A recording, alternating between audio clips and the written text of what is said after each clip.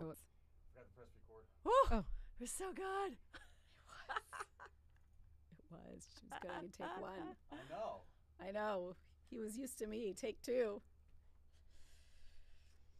No, it's going to be perfect. I just got to do it. And when you point, I start, right? You kind of gave me Yes. the, okay.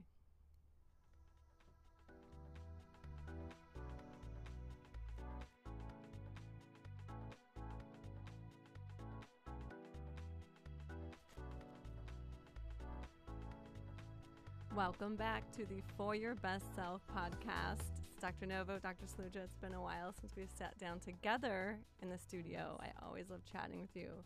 I love spending time with you because I always feel like I learn something and walk away a better human. So that's kind of the context of today's conversation, of For Your Best Self, a conversation between us. We hope to share some things we've learned along the way that help us be our best selves. That is our practice motto. We want that for our patients. We want that for our staff. We want that for ourselves. We want that for the people that we care about. So today, we hope that you walk away with something that helps you be your best self a little bit more. So, nice segue.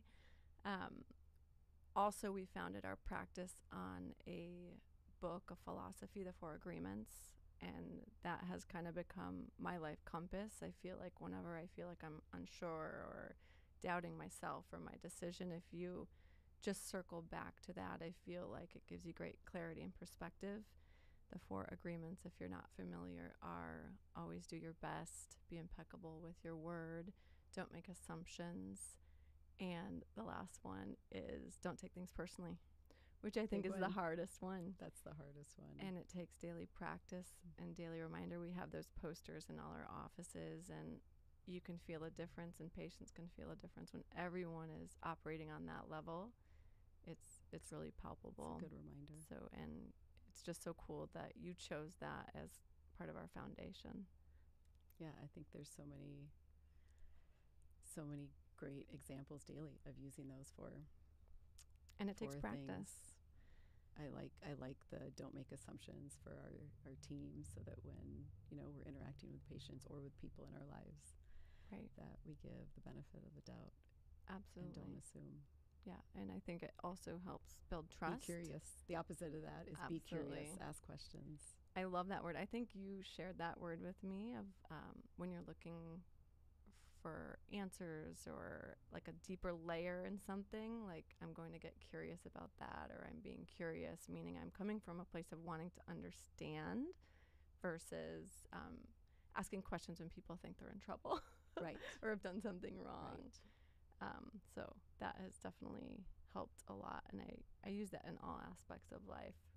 Right. Trying to understand. Yeah, I think it helps when people give us feedback, right? It helps us not make assumptions or to be curious about where they're coming from. Absolutely.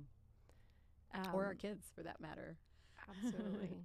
Not to make assumptions about them or take things personally from them or to... Absolutely. Speaking of kids, I think one of the greatest pieces of advice I was ever given from a patient, shout out to Lauren Carpenter, this echoes in my brain on a daily basis, is let go of guilt, or never feel guilty for wanting to work or going to work. And one of my favorite questions when my kids are 7 and 3, so we have really unique perspectives because your kids are adulting. Yeah, college 23 grad, and 20. College grad and college sophomore. So I love hearing what they're up to. I feel like I've seen a little bit of them grown up, and likewise. You've known my kids before they were born. So it's fun to hear how you're navigating and things like that, and vice versa. But one of the greatest pieces of advice, and shout out to stay-at-home moms, because they have the hardest job on earth, and we recognize that. I have a lot of friends that do, and kudos. I don't think I personally could at this stage. Oh. Yeah, sometimes when the kids were growing up, Mondays were just welcome. Yeah. Get to work and have some sense of just more control. Absolutely. I feel that. So one of my favorite questions is, why are you going to work? And I just love answering that with a smile. The kids ask you? Like, why? And it's just so nice to teach them at a young age that I like what I do. I've had a lot of training. I enjoy my team. And they feel that to a sense where my daughter begs to come to work.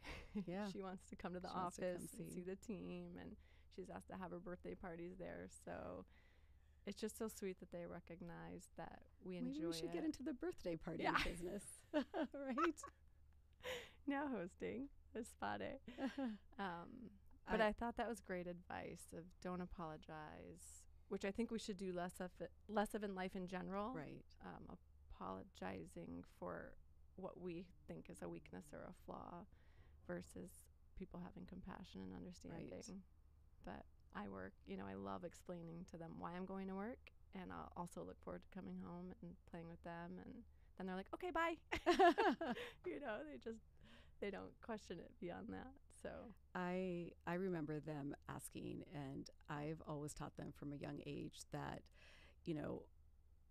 we're part of a larger purpose as one person, and the goal is to contribute to humanity in some way, and that can be raising your family, and it can be a combination of things. And for me, going to work was part of my contribution for my life. So and I told them to think about how they're going to contribute to humanity, and how are they caring for Earth, or however you want to verbalize, but something outside of yourself. How are you leaving the world a better place? Yeah. So I think that was important for me to explain to them that, and I think I would have had a tendency to maybe overparent if I was at home. I know my own weaknesses, and so it gave them more freedom than had I been at home to explore and be their own selves. Right. So I needed that space with them. Right. I remember you saying so that I was less controlling. Gave them a great sense of independence. Yeah. Because they were finding their way. I mean, while you're there to guide. Yeah. And sometimes I wasn't there, just too exhausted, and so it worked. Yeah. I totally agree. I think that having self-confidence is one of the most important features we can kind of nurture in kids at a young age, and that goes for having their own responsibilities and role and identity really beyond us. So that's super cool. Speaking of which, not to make it a parenting podcast, but one of the things that is essential in life is really to be okay at not being good at everything. Being comfortable delegating. While I admire the beautiful curated bento boxes for kids' lunch, it's like, okay, I don't have time for that. Are my kids fed? Is it nutritious? Am I not pumping them full of sugar? Mission accomplished. So I think appreciating other people's skills and being comfortable and confident, accepting help and delegating, if it's a little bit of meal prep or someone helping with the laundry here and there, it can be life-changing. It can. Yeah, we have breakfast for breakfast and dinner sometimes, and that's okay. Yeah. And if they want, we've always told them if you want variety, you're going to have to help make variety for dinner, or we do get help where we can get help, or we keep it simple. So grilling or pizza night or tacos or things that they can help with, or that absolutely are simple. Instilling a love for the kids to help cook. I mean, early. I hope so. I love. One thing that we kind of talked about is time for mindfulness, and I think the hours in the day feel really short, and just kind of carving out 5 to 10 minutes, where, such as meditation or movement has really been life-changing for me.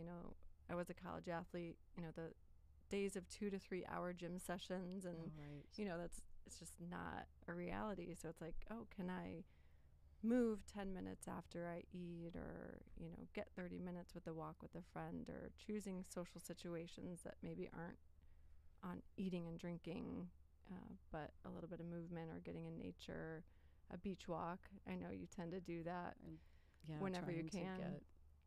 more people to do that with me versus a dinner would be nice. Yeah, it's hot right now, so I get a lot of passes, but in the better weather.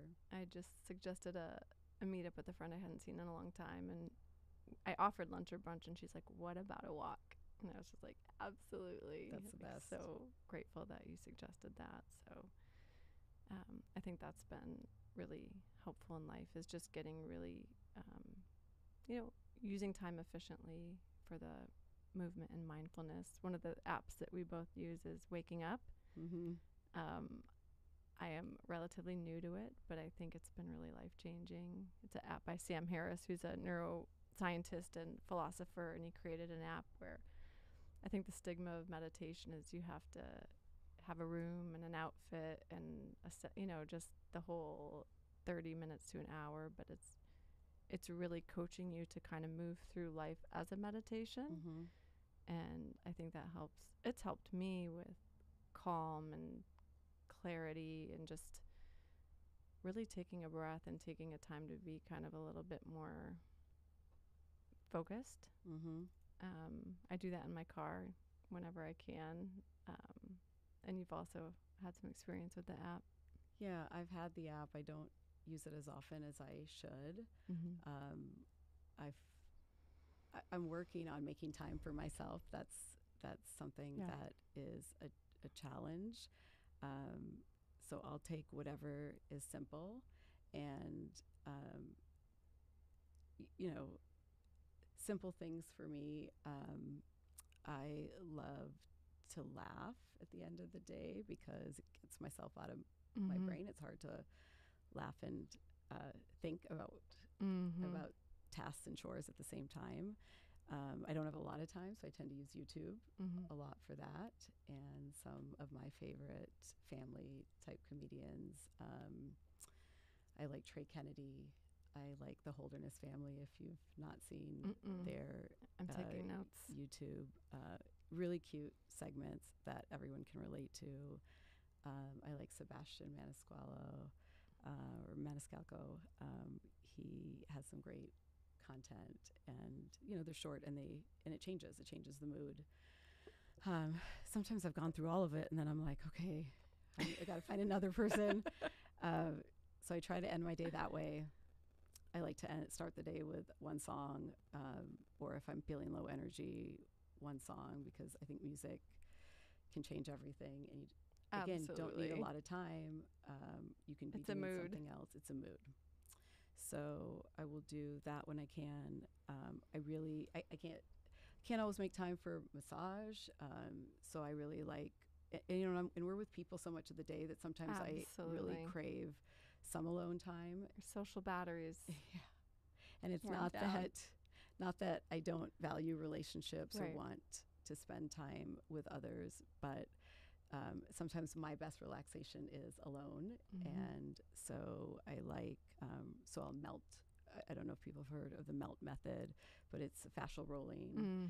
And, 5 minutes of that feels almost like massage. And it's something I can do quickly. A Pilates teacher once told me that rolling is the fountain of youth for the body. Yeah. I was like, sold. I believe it. I wish I could do more, I always think more of it. So like that's just a great tool. Absolutely. We keep a small rebounder at home because, one of the things about being an adult is missing childlike play and activity. Or one of the things about being in business is just responsibility and just easy movement, right? Where you're not having to learn or listen to another thing. And so rebounding has been something you could get on for a minute or two and jump and feel better. It's great for lymphatic drainage as well. It doesn't take a lot of time. Also after dinner dance parties. Highly recommend. Yes. Yeah, that's awesome. Silly movement. You never feel so good. I mean, since my kids won't have dance parties with me, but I will with the dogs. The dogs offer some movement, and anything funny, they pay attention to, or anything silly. Absolutely. they pay attention to, and that's been a mindful place for me, because it's hard to, again, think about things outside. When the dogs are around, very present. So I was always not understanding of people who had animals, because I didn't have animals growing up. But one of my life's lessons is how valuable they are in our lives, and that it just a very centering and present and healthy connection thing about life, and what is life, and unconditional love, and absolutely, and rest. When they rest, it reminds me, I should probably rest. That's so true. Like, I like your dogs. I'm recently more attuned to that. Like, well, if it's good for my kids, it's probably good for me, right? If they're kind of being silly, like, I should be silly. If they're moving around, like, it's good for us too. Right. Like, let's not lose sight of that. Right. So, so I think it's finding little places. You and I both love yoga. Yes. And I don't get to do it as often, because you got to drive, you got to make a class appointment, a schedule, and you can do it on YouTube. But I think with yoga, it's something about the energy of a place and the intention. Right. It's nice to not have electronics involved in that. So recently, I found yoga toes. I don't know anything about it. I brought yoga toes. So teach me. So yoga toes are just something, a lot of, when your feet are relaxed, you're more relaxed. Absolutely. So I've used yoga toes to like spread the toes out, and just if I'm watching something or reading or doing charts and the toes are splayed out, the feet feel so good and the rest of the body feel good. That's so smart. And I've added that to like a little, not like a tennis ball, but just a little smaller ball that's firm. You roll on the bottom. I roll on the bottom of the feet and loosen that fascia, and that feels so good. There's people that believe that changes your face. Yeah, it just, even more reason to do it. Now I won't skip. Yeah. Now I won't skip. In a good way. Yeah. There's some connection there. It's a nice way to release some stress. That ball. So the yoga toes is positional. Because we're in shoes all day. Yes. And it's nice to have that spread. And then I think it's called yoga toes, so I feel like I've done some yoga. That's right. So half of it is the battle up here. Absolutely. And I'm always looking to how do I kind of help them. I did something for myself. I did some yoga toes. Absolutely. I put the ball under the feet. I listened to a good song. I laughed a little bit. That's pretty much a pretty full day that we can, that I can be grateful for. Absolutely. I think it's just that mindset of staying positive. And you were mentioning you always kind of circle back to some advice a dear friend gave you on, things we can control, things we can't control, and not getting more than we can handle. Yeah, I think, we talk about how relationships matter at work with our staff, with our patients, also at home. And one of the ladies that was close to me in my life before she passed would always say, when I was a new mom and trying to figure things out, or a new doctor and new to Melbourne, I would go have a cup of tea with her, and she would say, God or the universe won't give you more than you can handle. And so there are days where it gets close, and I just remember that, I'm not going to get more than I can handle, so I can handle this. And part of life is learning resilience and Absolutely. Getting down and picking yourself back up. And so I think, we've hesitated from having a lot of telling people how to lead their lives, or I tend to focus a lot on at work on my injections, and sometimes people don't get to know me, and so, but a lot of it is we do have ups and downs, and our job when we're at work is to take care of others, and then our job outside is to take care of ourselves and our families and our friends, and so some of that is telling yourself to get back up and that you can handle this. You can handle this. Absolutely. So that's translated, you can handle this. What do you sort of use for yourself on those difficult days? I think it's just that conditioned grit and trying to peel back what's the silver lining or what's the lesson, right? Yeah. What this may seem really challenging, or it may seem like a door's closing, but, just shifting that mindset to a door closing is really another opportunity. So I just think that not everything's not always rainbows and butterflies, but getting comfortable with feedback, getting comfortable with growth, and just really looking what's the lesson or opportunity, really. Right. Is kind of what I've gained the most in the past 7 to 8 years of being in practice. And it's life. It's life, right? No. It's kind of it's an interesting journey, and and I think I think it is being easy. Yeah. I've had to learn that being easier on myself for certain things and what's important, like you were saying, peeling back what's important. And it can't be.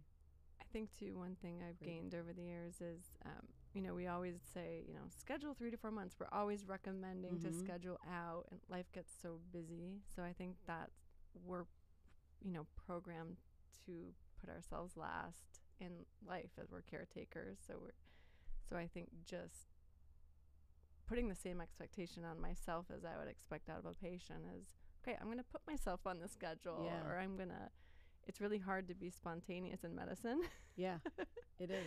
So it's just like, okay, well, I'm going to be spontaneous in a very planned way, and just like, I'm going to do this thing in 6 months because might feel a little bit exciting and spontaneous now, or like putting it where I can, or that treatment, Getting it on the calendar. Yeah, getting it on the calendar, whether it's a facial with one of our estheticians. Using the calendar for your booking yourself out, just like we would ask a patient to, or recommend that a patient does, because before you know it, it's there. That's a really good.